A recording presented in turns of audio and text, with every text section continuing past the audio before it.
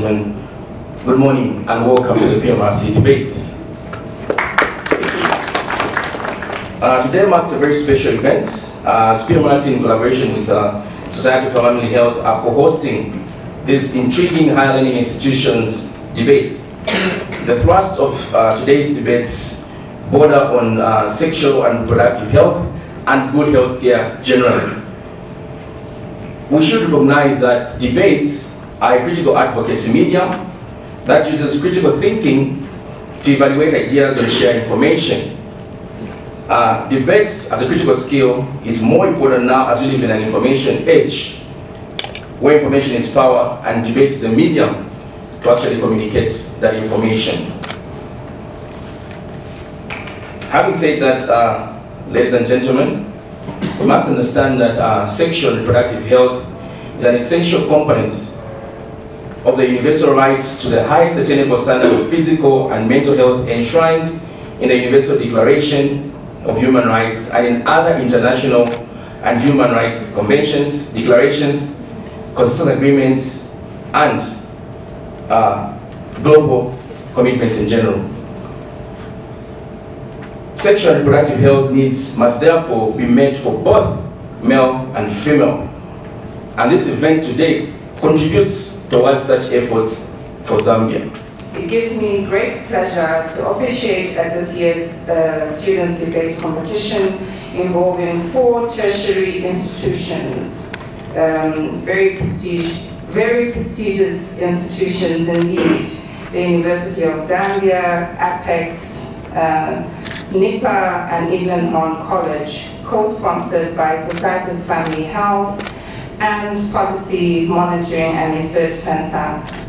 We realize that it is only through healthy debates among students like this one we will be able to educate one another on HIV self-testing services in Zambia.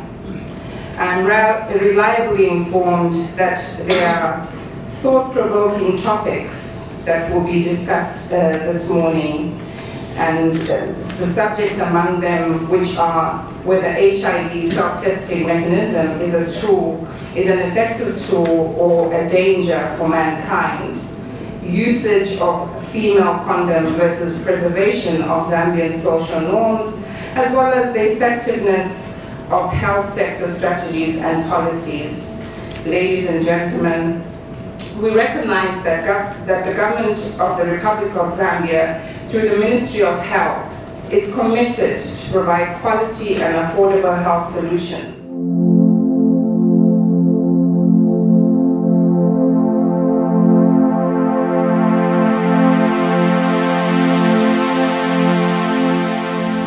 I, Ake Kalamoto, just stand before you today, proposing to the motion that states, as I quote, HIV self-testing, is it an effective tool or a danger to mankind? End of quotation. HIV self-testing. This is a mechanism in which someone is given a kit of well-organized utensils or tools like these. This person is able to test themselves for HIV status within 30 minutes at their own convenience time and at their own convenience place. This tool, before being given to an individual, that individual is going to be subjected to pre-counseling or a talk on HIV. That is to prepare them psychologically for whatever response they're going to receive. Apart from that, the testing is done in 2 ways. One can do it guided or unguided. The guided testing is done with an aid of an individual who has more knowledge on HIV of his choice or any person that is given a task to do so. And apart from that, this tool has a kit inside that has numbers, hotlines that someone can call. Apart from the hotlines, it also has leaflets that someone can refer to. Not only are they written in Word, but also pictures are given to demonstrate what one can do. Hence, making a mistake, especially with one being given a choice to be guided, is almost zero. But really, what manner of short-sightedness, convenience? This is a very inconsequential intervention. One moment. Would this honorable house purport for even a second that the main reason why the Speaker of this House invited me to this podium was merely because the program said he must. God forbid that must be the case, but I would like this House to believe that the moderator invited me to the podium so that I can communicate, so that I can educate. That, my dear friends, is the big picture. The big picture that Mr. Kaunda spoke about, the big picture. That at one moment we must acknowledge that the primary objective for all manner of HIV testing is so that we can further and improve the quality of human life. That in itself is the big picture. The fundamental question here, therefore, is, as the first Speaker of the opposition, I must, as a matter of right, adopt the motion as has been defined by the proposition. Unfortunately, the proposition have not preferred before this honorable House a motion to adopt. The motion has not been simplified. House of Intellectuals, HIV self-testing mechanism is an empowering and innovative way to help more people know their HIV status. It helps achieve the best of the United Nations 1990 target, of which the first 90 means 90% of the people who do not know their HIV status must know their HIV status. The second 90 means 90% of the people who know their HIV status must be on treatment. And the third 90 means 90% of people who are on treatment must adhere to the treatment.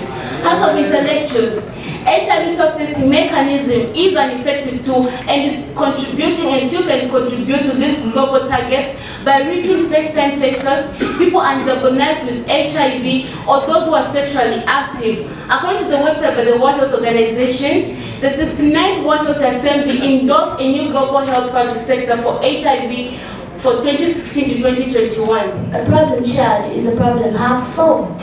Today represents VCT, where the self-testing kit or proposing to this motion which stipulates to articulate HIV self-testing mechanism. Is it an effective tool or a danger to mankind?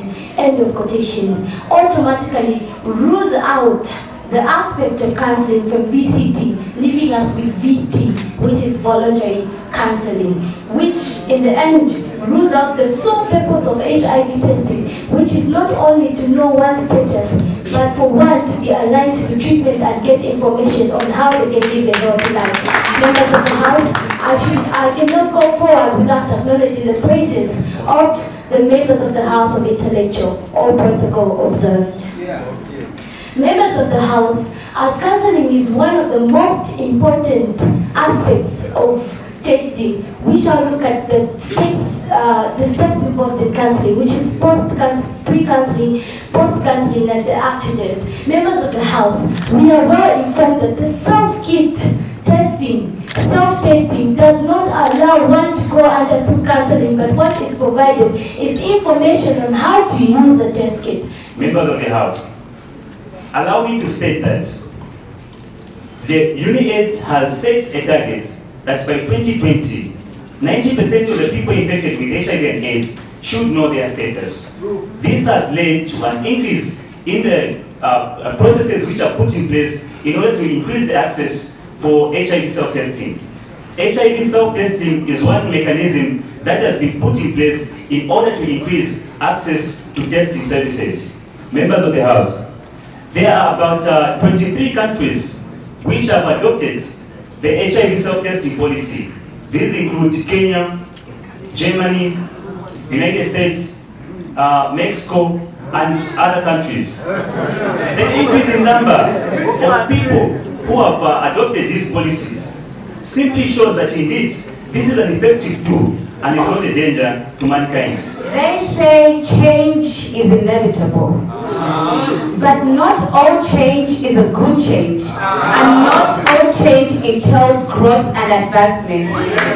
Today we scrutinize a change in form of the HIV self-test kit. As the opposition, our stance is that this change is an example of a change that is not a good change. But before I guide this House of Intellectuals in how it is not a good change, to all the dignitaries in the House, in order of seniority, I pay my gratitude. Now, members of this auditorium, Opposing to this motion, our stance is to show how the HIV self-test is a danger to mankind. Let's focus on danger for a little while, shall we? Danger entails possibility to do harm. So how is this HIV self-test kit a possibility to do harm? Let's focus on the physical harm that may come for it. Quite alright, it is arguably good because of the privacy and the confidentiality, but let us look at the physical harm that comes from this. Remember, the bigger picture that was talked about by the first speaker was that it's not just about knowing your status. What happens thereafter? How are you aligned to care? How are you aligned to medication? That is what is important. So now, debate chairperson and the organizing committee for organizing this highly and scholarly debate, which has brought intellectuals together to this epic event to discuss the motions at hand. House of Intellectuals, allow me also to recognize the presence of the Director for Police Monitoring and Research Center and the members present, the Director also for the Director for Society for Family Health and members present, and also the staff from higher learning institutions present, highly qualified panel of adjudicators present, the timekeeper, my fellow debaters on both panels present, of course without forgetting the beautiful faces of Mother Zambia. I say sit back, relax. Greetings to you all. House of Intellectuals, my name is Modest Bwala from Lusaka Apex Medical University, proposing to the motion which states, and I quote, HIV self-testing mechanism, is it an effective tool or a danger to mankind? Of which I strongly say yes, it is an effective tool and not a danger to mankind.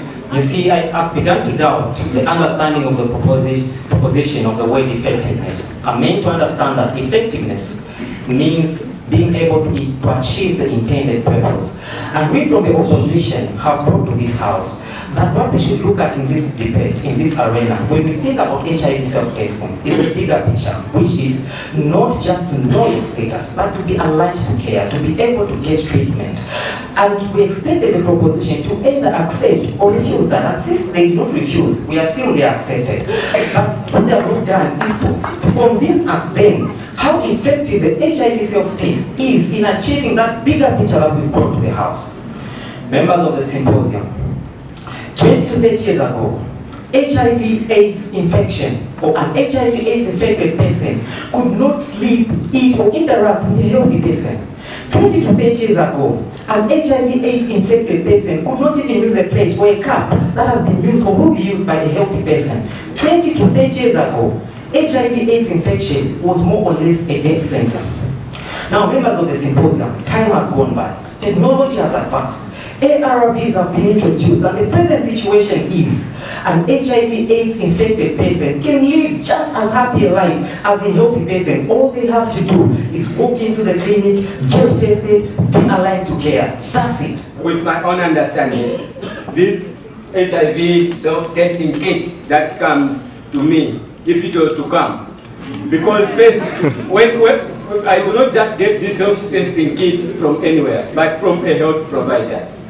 For now, as it is a code, the SFH are the ones that are piloting this program. So that means I cannot just go on the street and get this kit and test for myself. No, I'll first go to the health provider who will give me the basic information on how to perform the test.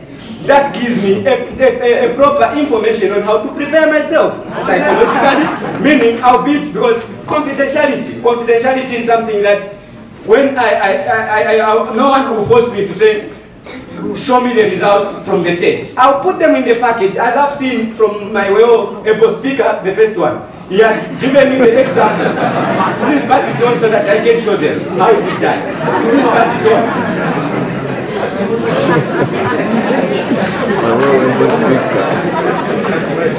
This self-testing kit comes with instructions on this leaflet. I'll read, I understand, then perform my test. Later on, my results, if are positive, I'll put them back because there is a referral card that is given to me.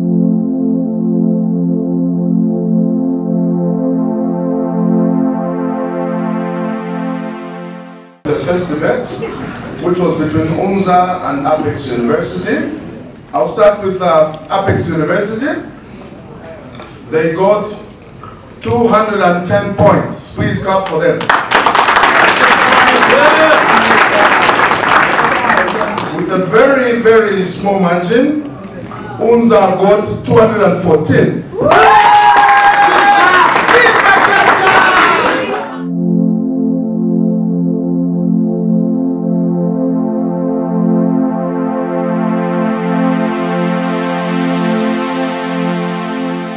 To adequately question our society's functionality, we must first begin by questioning our conduct, our behavior, our very existence. Assembled members of this chamber, what is the essence of politics if not to establish government? What is the essence of religion if not salvation? What is the essence of judgment if not competition? What is the essence of social norms if not to protect, to preserve, to correct, and to harmonize? The female condom protects, preserves, harmonizes, and corrects. Where does it conflict these very social norms? For the sake of order and logic, from the very humblest member of the symposium to the moderator, the whole hierarchy has been recognized in chronological order, or protocol has been observed.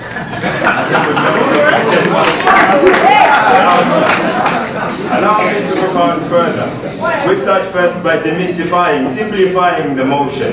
The motion quoting, therefore, in its simplicity as I articulate. The female condom. Is it right for the Zambian society? Does it conflict with social norms? End of articulation. Assembled members of the chamber, a social norm is what is considered to be correct in a society, and therefore societies differ from one to the next. What is considered correct here may not necessarily be considered correct in the United States of America. Once we capability, that intensity, and of course the ability to say female condoms conflict with our social norms. Standing in full opposition, allow me just simply say, all protocol observed. Ladies and gentlemen, the bond of contention this morning states, and I quote, female condoms, do they conflict with our social norms? To which we firmly agree to the definition, the redefinition of the motion that was given by the first speaker from the pre-position. Ladies and gentlemen,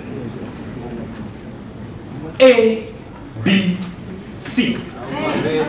This was a strategy that was implemented by the government way back. A stands for abstinence, B stands for be faith, and C stands for conduct. A, abstinence. It advocates for a girl child to abstain till marriage. Now, Zambia is a nation with 10 provinces that have been subdivided into different tribes that have got different cultural understandings, traditions, and inclinations. And the common cultural understanding with most traditions is that a female should not have sex before marriage. People cannot accept something that they don't know about. In 3 seconds of mankind's living on this earth, it has become a threat. Not because of mankind, but because of ourselves.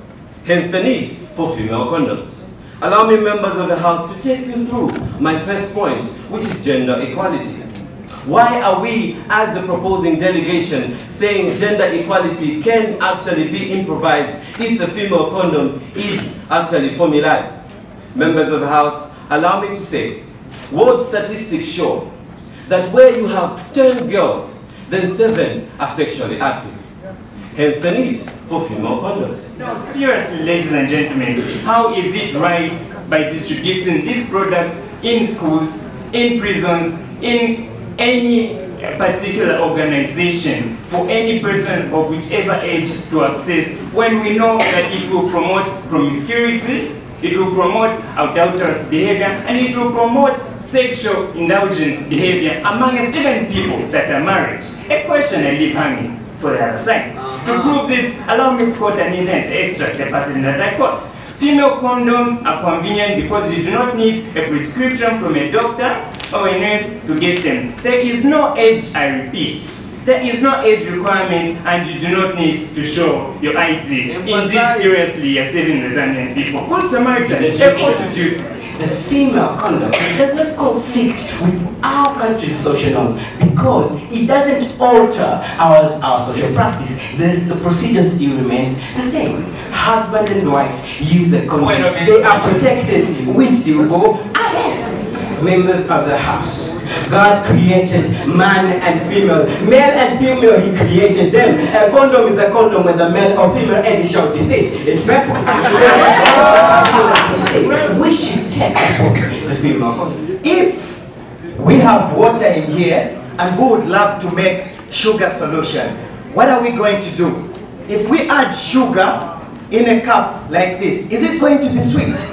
Absolutely not. But if we add sugar directly, pouring it inside, is it going to be sweet? Obviously yes. So our parents, they are scared that once they introduce us to condoms, the female folk will start having sexual intercourse, and once they start having sexual intercourse that is not sweet, they will be forced to test sweet sex. And once that, I'll take you later, once that sweet sex is tested, it won't start leading to what we call any pregnancies in our nation. That is contrary to our cultural and social norms. Zambians also believe that society must accept the legal consequences of the female condoms. Does that sound like conflicting social norms? Female condom is not something for us to fear. It is, after all, a blessing to the society. For research proves that women make up almost half of the people infected with HIV/AIDS worldwide. And the idea of the female condom draws inspiration from the male condoms. With the understanding that gratitude entails discipline. How then can we say we are safe when these condoms have not been tested? Members of the House, immorality, I go back. These condoms are being distributed in high schools, in higher learning institutions. Are we encouraging people that are not married to have sex?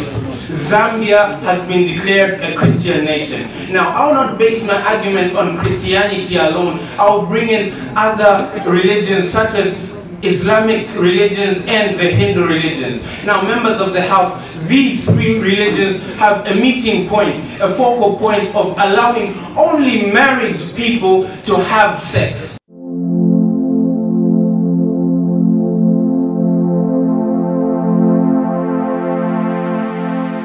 Debate number 2 was between Evelyn and Nipa, also tightly contested.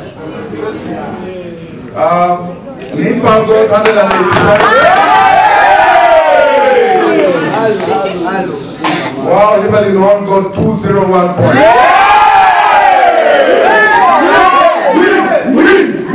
So the final will be between the winners in 1 and the winners in 2. So University of Zambia is going to battle it out with Evelyn And the topic goes even a bit more advanced now. Health sector strategies and policies that Zambia recently launched, and the new AIDS strategy. So this is the new debate. Thank you very much.